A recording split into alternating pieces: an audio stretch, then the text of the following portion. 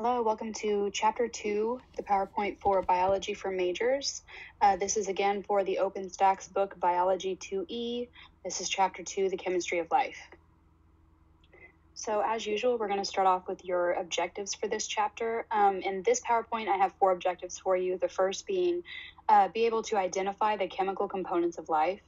Second, recognize elements and the 6 common to all life.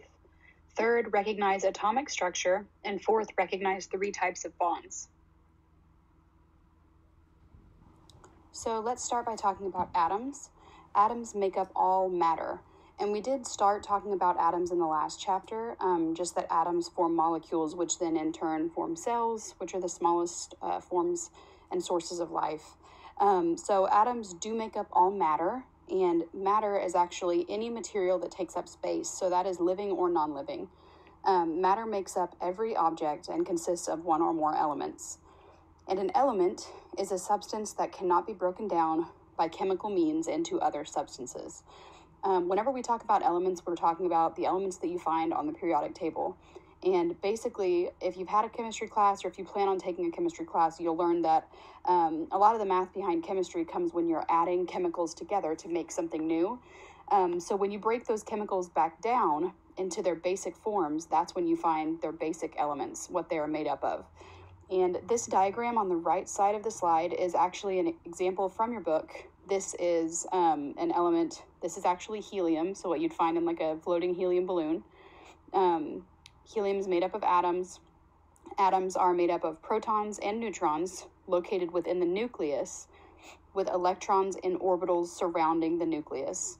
So if we're looking at the diagram, protons are this red positive. Neutrons, which are neutral, are these yellow. Electrons are blue, and they're floating, like it says, surrounding the nucleus here in orbit. They're actually negative. If you look closely enough, you'll see a little negative sign. And then the nucleus is right here. So this example represents helium.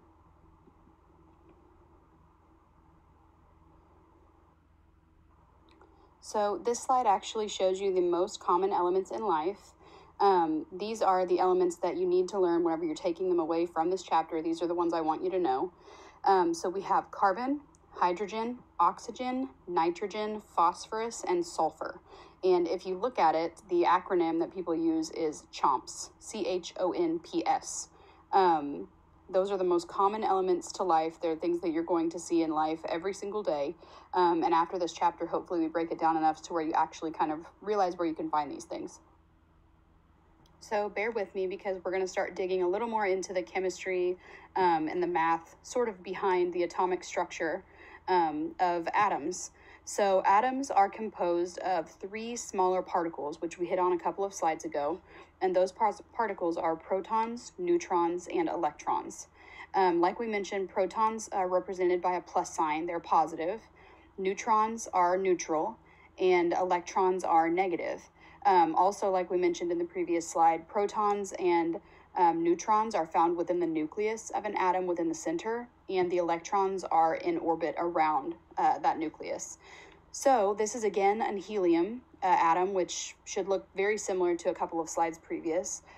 This actually contains 2 protons, which are represented by the red positive, 2 neutrons, which are blue in this example, and then 2 electrons in orbit, which are the gray negatives. Protons and neutrons are closer together in the nucleus, which is the center of the atom. Electrons surround the nucleus, like we've said. They're very small, meaning electrons. They're very small. They move very fast. And the atomic number indicates how many protons are in each atom of that element. So in the past slide, you actually saw the atomic numbers and the symbols for all of the most common elements found in life. And the atomic number is represented by the amount of protons within that atom. So in this example, what would you think helium's atomic number would be? So helium's atomic number is going to be 2 because there are 2 protons. The atomic nucleus does contain both protons and neutrons. The electrons are in orbit, like we've said. It contains positively charged particles, which are your protons in the nucleus. Neutral or uncharged particles are also in the nucleus, and then electrons are negatively charged. Electrons are the smallest subparticle within an atom, and protons and neutrons have approximately the same mass. They're very similar in size. These form atoms, then molecules, and then eventually cells, much like we talked about in the last slideshow. The atomic nucleus contains protons and neutrons, and once again, the electrons are in orbit around that nucleus. So let's talk briefly about charge and mass. So protons, which I'm labeling here the same colors that we had in the last slide, protons have a positive charge, and they have a mass of 1 AMU, and AMU will stand for atomic mass unit. Neutrons have no charge at all, and they also have a mass of 1 AMU. So like we mentioned in the last slide, they're both found in the nucleus, in the center of the atom. They both are very similar in size and weight and mass. And then electrons have a negative charge, and they have a mass of 0 AMU, atomic mass units. And they move very quickly, and they're much smaller than protons and neutrons. And once again, they're in orbit. They are not found within the nucleus of an atom. Okay, so now that we have already talked about atomic mass, we've talked about atoms and elements in general, let's start talking about isotopes and ions. These are two different things. They're both easy to learn once you know the basics, and you may have heard of these in a high school chemistry class, but we're still going to dig into them. So the number of protons determines the element, like we mentioned previously, and it cannot change. So the example I gave before was helium having an atomic number of 2 because it has 2 protons. That will never change. But the number of neutrons found within that nucleus can change. And when that happens, we get an isotope. The number of electrons in orbit can also change. And when that happens, we get an ion. And that's actually a very common occurrence. So let's start off looking here at the hydrogen isotopes. So remember, like I previously stated, protons are positive, and they have a mass of 1 atomic mass unit, 1 AMU. Neutrons are neutral. They have a mass of 1 AMU as well. And electrons are negative, and they have a mass of 0 AMU. So this would mean if we're adding a neutron, these isotopes will have the same atomic number, so they have the same original number of protons, and they have different numbers of neutrons, which gives them a different overall atomic mass. So this is your original hydrogen element. So there's a proton here, there's an electron in orbit. But we have a hydrogen isotope, so we have something called deuterium, and deuterium has 1 proton. It also has 1 neutron, which means now the atomic mass of this central nucleus is going to be 2 AMU rather than just the original 1. That being said, it has the exact same place on the periodic table. Basically, it still has 1 proton, and that does not change. So then let's talk about ions. Ions is here in green. Remember, atoms are single neutral particles, and an ion is a positively or negatively charged particle. So I want to talk a little bit about that. An atom or molecule with a net electric charge due to the loss or gain of 1 or more electrons. So if an electron is lost or an electron is gained, you have a different ion. So in this example, we have a lithium atom that has 3 electrons with those gray symbols here, 1, 2, and 3. This light gray or white symbol just represents that inner nucleus, so we're not worried about protons and neutrons here.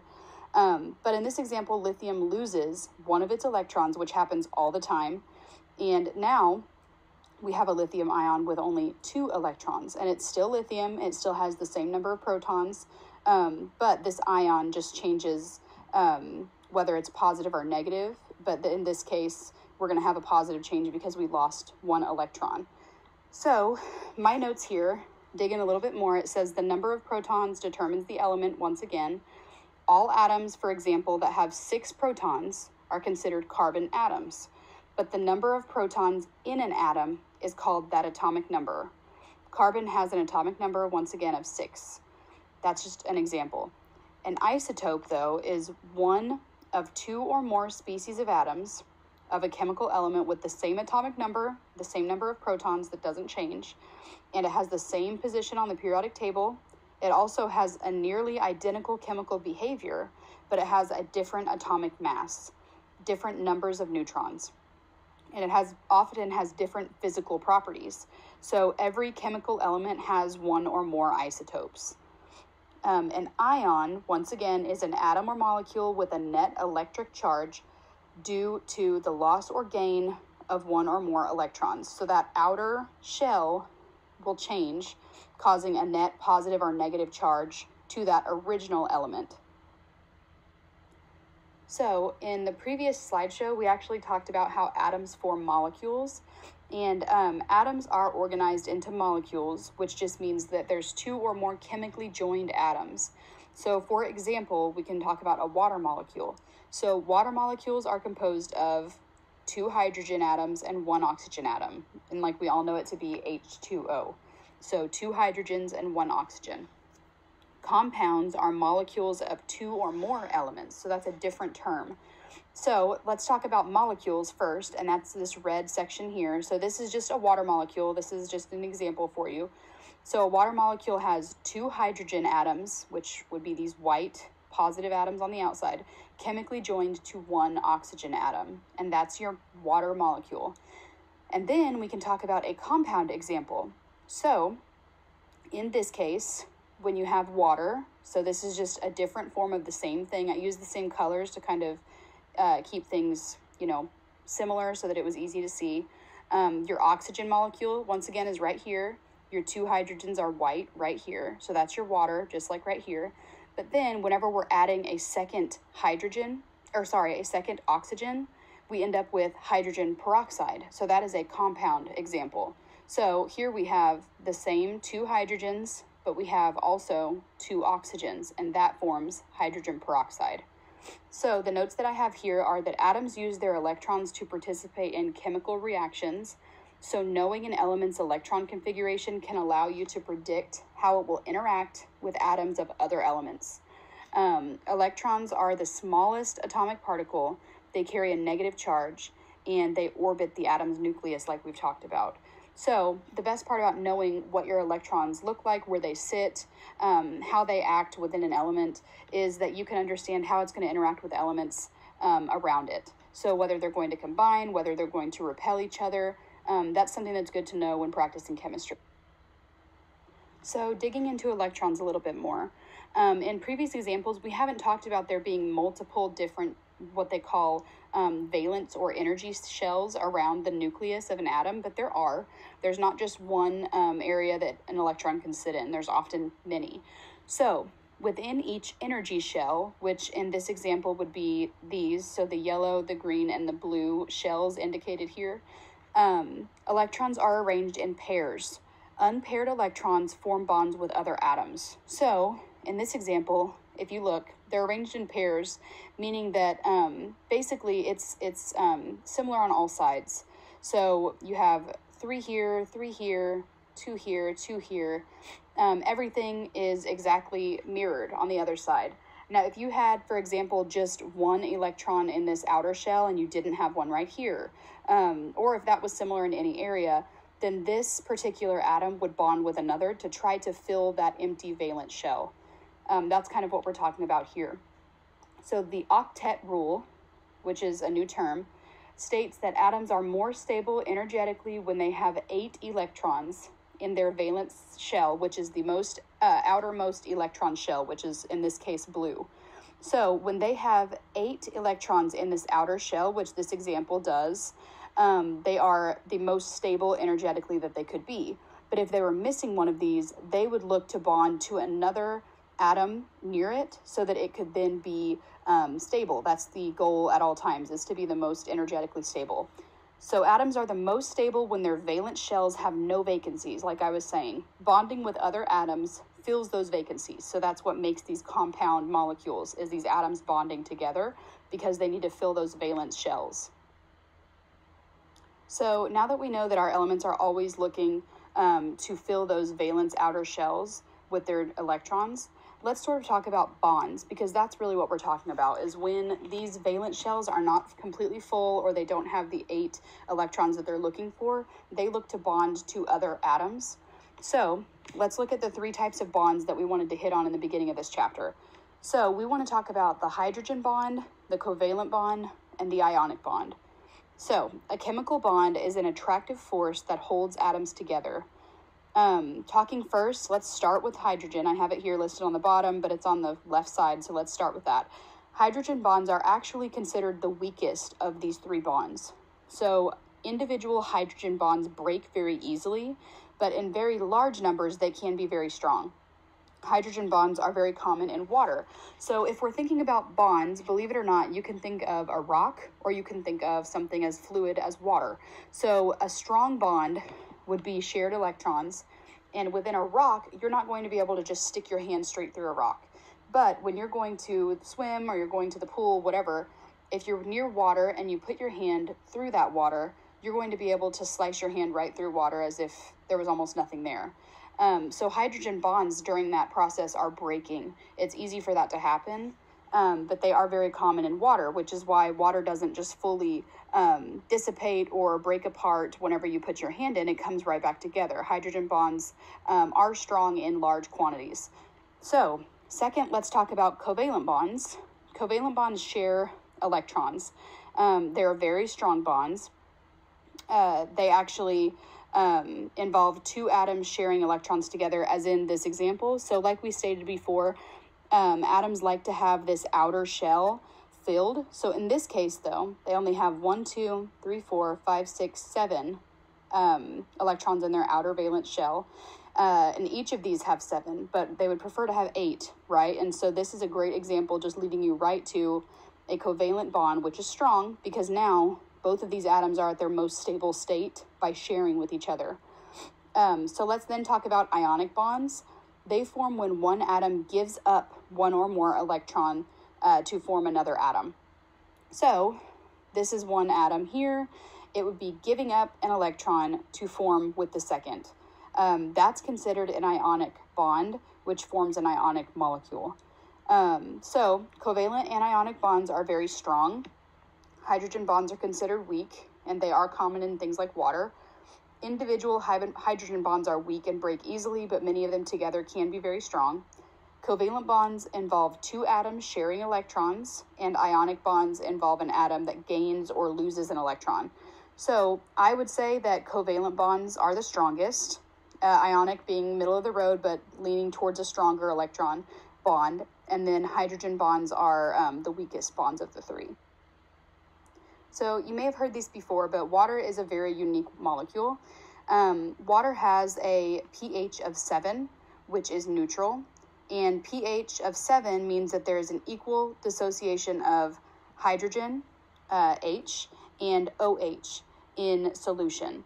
So cohesion is a new word we're talking about here. That is the tendency of water molecules to stick to one another, to stick together. So that's kind of what this image shows you here. These are the same water molecules we spoke of before. In this case, they are adhering to, so they have adhesion with an outer polar or charged object. But then they have cohesion with one another. They're holding on to each other as well. So cohesion is the tendency of water to stick together. Cohesion between molecules on the surface of liquid water give it a high surface tension. So if you think of surface tension in general, I like to think of a duck floating on a pond. So the reason that that is possible is not only because the duck is physically built for that, it's also because of cohesion of water molecules. So even ourselves, we're able to sort of, a lot of us, float on top of water, right, on our backs or on our stomachs. So there is a surface tension that's high. Those hydrogen bonds on the top of that water are strong, but adhesion is the tendency to form hydrogen bonds with substances other than water. So that's this example, water sort of grabbing onto this outer polar object. So let's talk a little bit more about pH. The pH scale is based on the amount of hydrogen in a solution. Neutral solutions have a pH of 7, so like water. And a good example, so water would be the pH of 7. If we're looking at more acidic things, we're going to look at batteries, stomach acid, lemon. Those things are going to have a low pH, so between 0 and 2. If you have something that's highly alkaline, you're going to have something that has a lot of hydrogen atoms, right? So that is going to be drain cleaner, bleach, soap, things on the higher alkaline side. Once again, water is your neutral, And I mean, a good example is basically when you have a chemistry course and you make something in chemistry that you need to then dispose of. A lot of times what you'll do is do your best to neutralize the new chemical compound that you made in order to bring it back to something like a 7, so that it could be then sent down the sink if that's environmentally safe. It isn't always, but at times it is. So basically, if you have something that you're working with that's really acidic, you're going to use something very basic to neutralize that. So the example I like to give is if you're using, some kind of peroxide, or you're using something very acidic, then you're going to want to use something like baking soda, which is highly alkaline, and it sort of will, over time, it'll neutralize with the amount of baking soda you put in, and you sort of end up with a pH of 7, and then that particular compound that you made is safe to be disposed of, rather than being too acidic or too alkaline to, say, be poured down the sink, for example. So I did mention that chemistry has some math involved, and if you're more curious than this slide about the math, or if you have any questions about it in our lab, or you can get into your book, kind of gets better information going about the math behind chemistry. But basically from this PowerPoint, I just want you to take away the reactants and the products. So chemical reactions occur when 2 or more atoms bound together to form molecules, or when bonded atoms are then broken apart. So the substances used in the beginning of a chemical reaction are called the reactants, usually found on the left side of a chemical equation. The substances that are found at the end are called products, and they're usually found on the right side of the equation. So if you look at this like a math equation, you have what you have here on the left side is you're adding 2 hydrogens with oxygen, correct? So in this example, this would be considered maybe an equal sign. That's kind of how I like to talk about it. So you have 2 hydrogens plus an oxygen will equal 2 H2O. So 2 water molecules, right? This plus this equals this. That's sort of like how I like to talk about this. Reactants will equal products, right? So whether that's, in this case, bringing 2 molecules together, or whether it's in a different case, maybe pulling these molecules apart. So maybe you already have 2 water molecules and you want 2 hydrogens and an oxygen. That would be breaking the molecules apart. Regardless of the process, the things found on the left side are the reactants, the things found on the right side are the products. Okay, so now we are down to our key takeaways from this PowerPoint. So our key takeaways here are that 1, matter is composed of atoms. 2, the periodic table of elements arranges by proton number. And remember again that CHOMPs, or carbon, hydrogen, oxygen, nitrogen, phosphorus, sulfur, are the most common elements to life. Atoms contain protons, neutrons, and electrons, and also please pay attention to where those are found. Ionic and covalent and hydrogen bonds are common to life. And if you will remember, ionic and covalent bonds are stronger. Hydrogen is normally a weaker bond. So that's the end of your second PowerPoint. I will see you in the next one.